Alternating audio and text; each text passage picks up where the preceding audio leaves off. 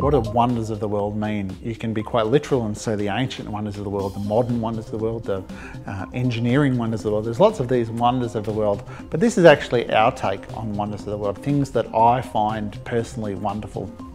Even before we pick up a Lego brick, we've got to learn about that, what has made that particular thing special, its history about it, its culture, its what, the whys, the who's, the who, the wheres, the everything about it, which allows us to translate into that Lego model.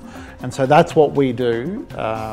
What I think is our biggest strength in making these Lego models is transposing that history and education and knowledge and learning and all that stuff, and then transposing it into a medium that people can understand. We love to tell a story with our Lego models.